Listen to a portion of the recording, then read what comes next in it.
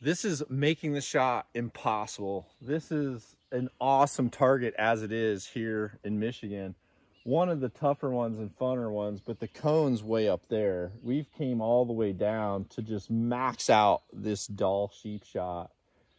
And what we've done is I've positioned myself to the tightest little V lane possible, to where my arrow has to be within the core of the target in order to even get to the target.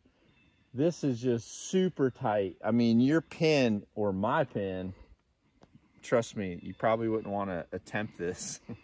My pin's gonna be hitting bark left and right, left and right, left and right.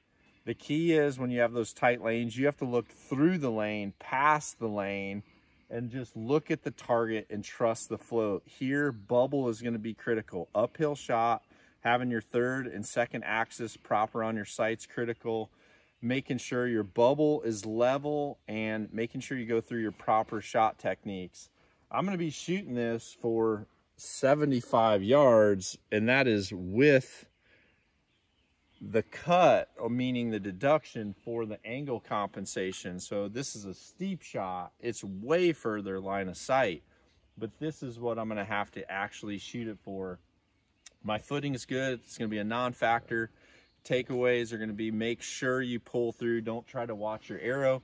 Any front hand position variation is going to cause torque and improper arrow flight, and that's going to be a disaster when shooting through a lane that's that tight. So go through your steps, focus past the target. You have to not think about what's right here in front of you, and you have to look at what's down there, execute the shot, and let the results speak for themselves.